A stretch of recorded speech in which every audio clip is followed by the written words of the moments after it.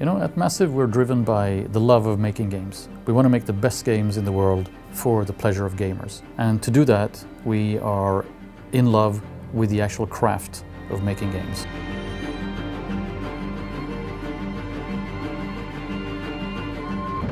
Massive is a studio that loves engineers. The engineers are the magicians that transform a thought that someone has or an abstract idea that someone has, and they transform it into something tangible and something beautiful. We couldn't do that without engineers.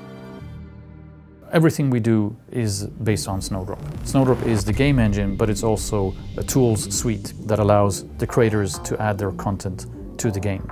The power of Snowdrop comes from a number of systems that enable developers to keep developing and iterating quickly and smoothly. We create all of Snowdrop ourselves in C++. It's a technology that's not only very easy to adapt to new ideas, but to add new things to.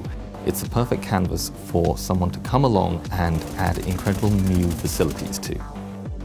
The highlight of Snowdrop for me is the node graph system. We use that system for everything from just setting the colors of the cars in the Division to driving the actual AI MC behaviors.